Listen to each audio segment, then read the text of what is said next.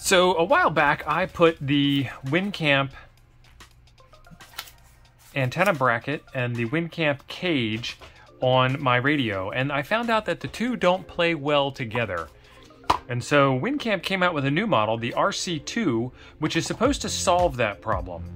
And so today I'm going to try and put this thing on and figure out what's good or what's bad about it. The original Windcamp antenna mount is right here, and it is hanging off the back of the radio, and it really does add some depth to the unit. I mean, that's full screen there.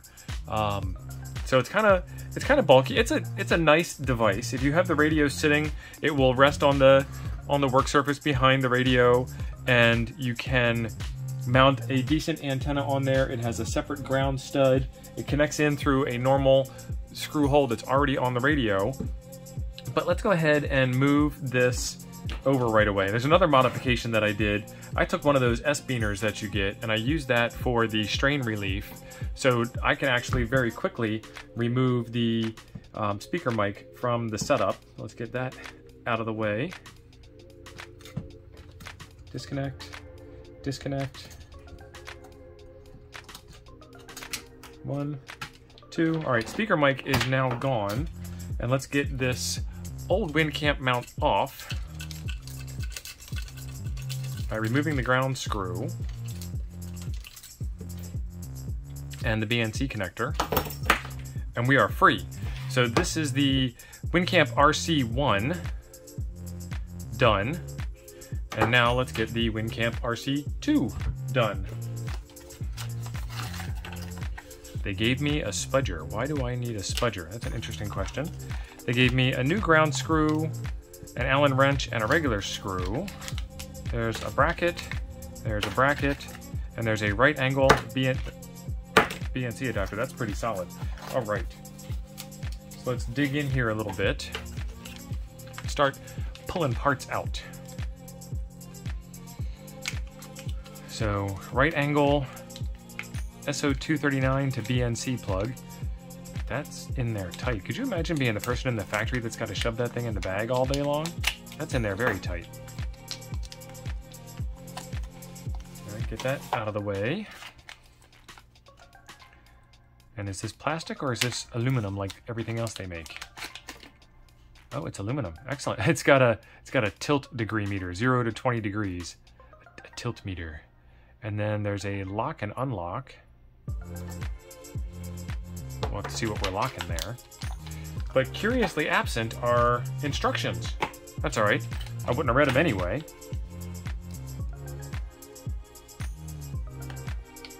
All right, so here's another angle bracket.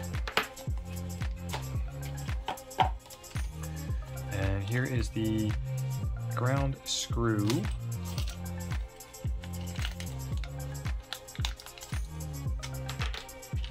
Are these the same ground screws?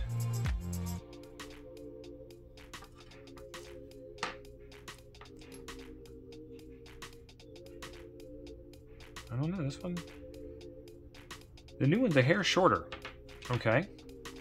And it says M4 by 16 millimeter, and the old one says M4 by 12 max. Okay. So let's see, how does this go together?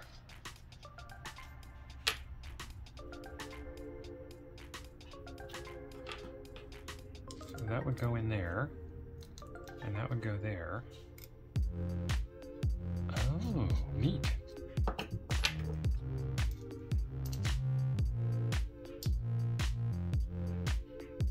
And that goes there. Okay.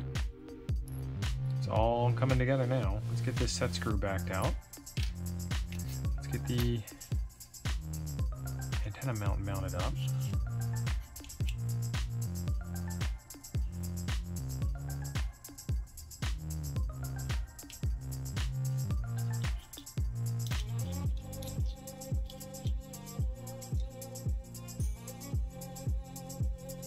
I guess it would have to. Okay. So in order for this to rotate freely, it needs to have some freedom. Let's, I still don't understand the smudger. Let's get this thing screwed in place.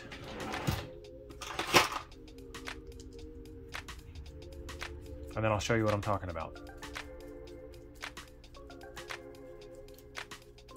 A long screw. All right, so in order for this to rotate freely, there's this gap here between the two of them. And it's interesting. Set that to 0. Done. And we have our ground screw here, and we have our set screw there. All right, so that takes care of that. Let's bring up the radio again. We'll move the ground screw out of the way. Okay, maybe this is what the spudger's for? Nope.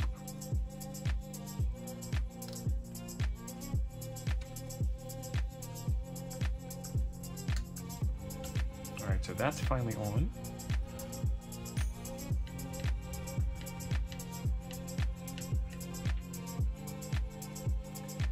Seems a little tight. Let's loosen this up so we can move the connector in. Alright, that takes care of that. And now there's no real room for that strain relief adapter thing, is there?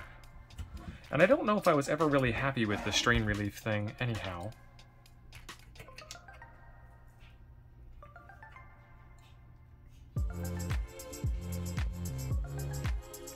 Okay, you can have it come out of the bottom now.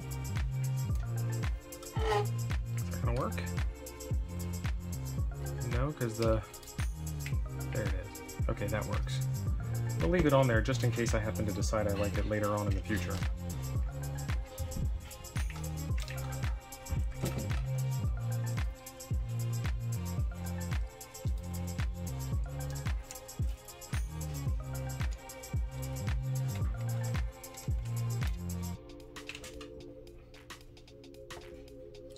All right, so the mount is on, and now you can see that it's tilted back a bit.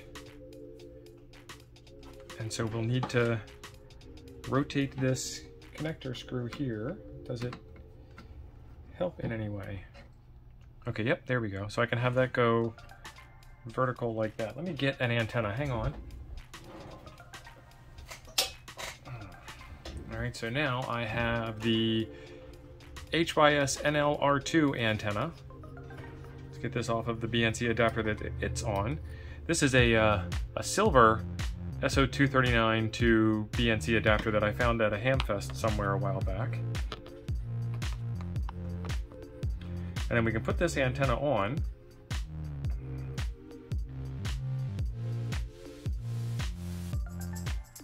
And now you can rotate it so that it's more vertical. Or not vertical. Right about there. Looks good with this. And we need to tighten this down.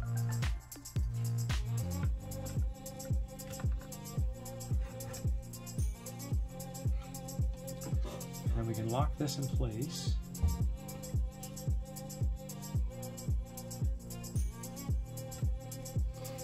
All right, and I still haven't really used the spudger for anything, but there's no instructions, so I don't know what I'm supposed to use it for. And it is now compatible with the Hamgear 3D printed case. So let me rearrange this and get this case off and put the RC-705 case back on, and we'll see if it is compatible with that as well. Hang tight.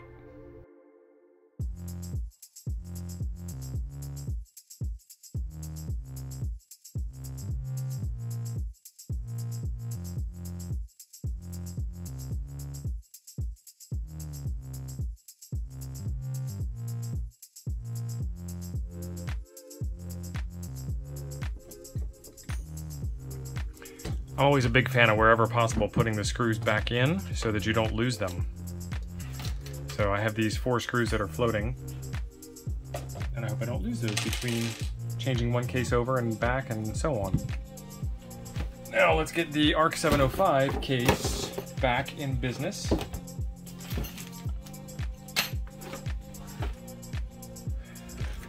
And this is it. Let's see if we can get this thing together without taking the antenna mount off. We could not do that before.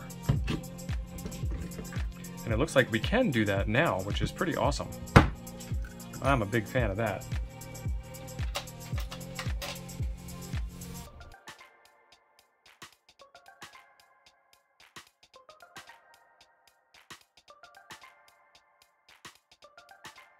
That way. And what I ran into before was this corner. You see how this one here is nice and flush and properly set up, and this one here sticks out a bunch? This one sticks out a bunch because the RC-1 adapter didn't properly fit through the backside. There was some interference caused by that. So now it looks like that interference is solved. Let's verify that. So let's grab this one here. Nope.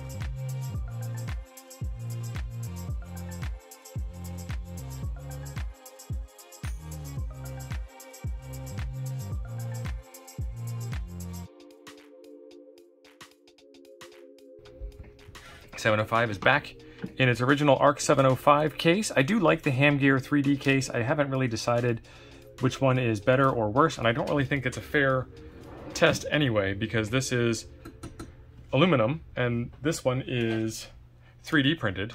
This one's red, so it's automatically better no matter what.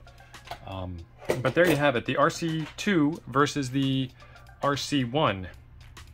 I'm gonna miss this ground screw because I use this for counterpoise all the time, but there isn't any reason why you can't take this and use this for your counterpoise. Back it off a hair, stick a spade connector in there, and you're good to go. And maybe do what Ham Radio Dude does and stick a spade connector with a flying Anderson power pole connector off of it to connect up your counterpoise. So lots of options. There you have it. Let's get some beauty shots of what this thing looks like with the RC-705 looks like with the RC-2, the proper setup.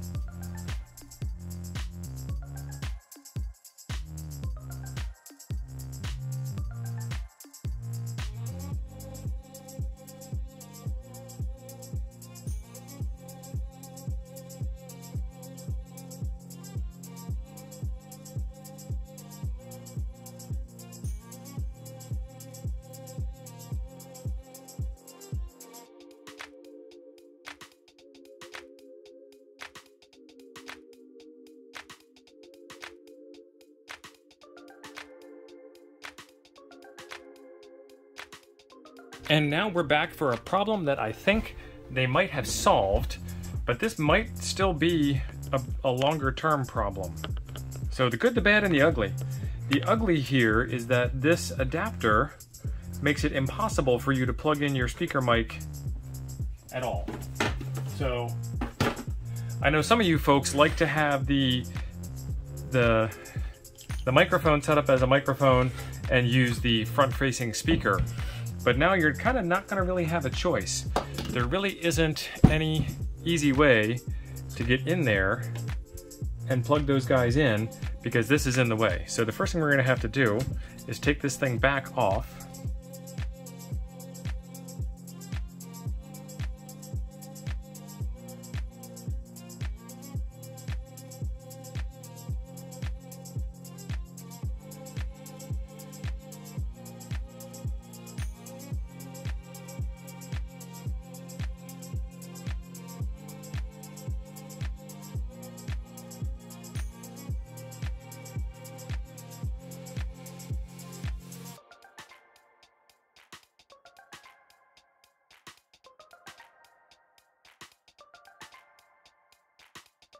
Those connectors are pushed down there pretty hard. You can see how they're bent up in there.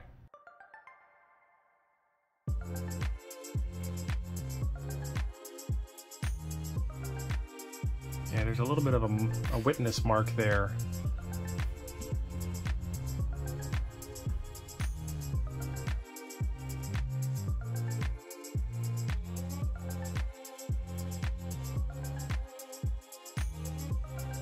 I don't know if I like that solution. I certainly know I don't like that you need to make that solution.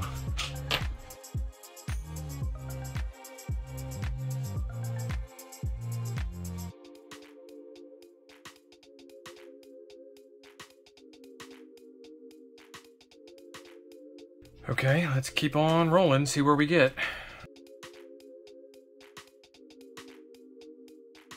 Well, that was completely unintentional, but totally necessary to have that S-biner in there now.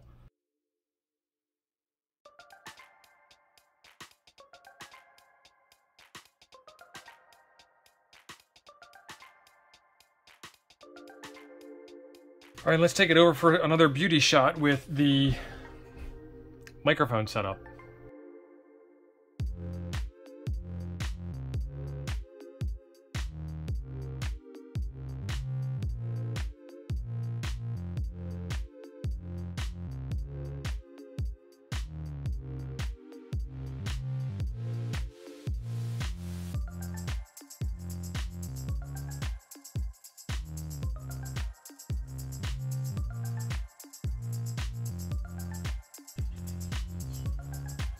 I'm still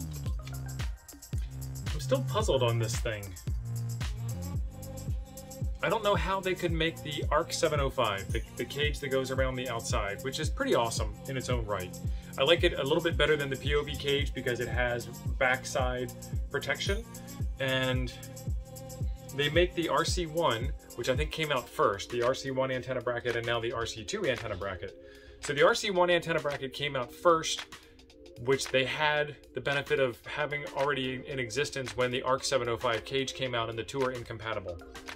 The RC-2 came out second after the RC-705, and it's better, but the speaker microphone connection thing right here, that bugs me. That really bugs me a lot, actually.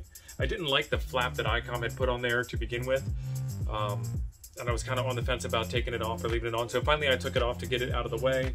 Now I've got this kind of janky microphone and speaker setup, and I guess I can kind of work in there and get that unplugged. So yeah, now I can slightly easier, but still kind of a pain in the butt, unplug the speaker mic so I can use the speaker front panel instead. Ultimately, I don't know. I don't even know what ICOM was thinking with having a sideways mounted antenna port instead of a top-mounted antenna port or a top-firing antenna port. But who knows? I don't make these products, I don't make these decisions, I just make videos about things that should make me happy. Let me know what you guys think in the comments down below. There's links to the RC-705, the Hamgear 3D case, the red 3D printed case that I had on there, the RC-1 and the RC-2.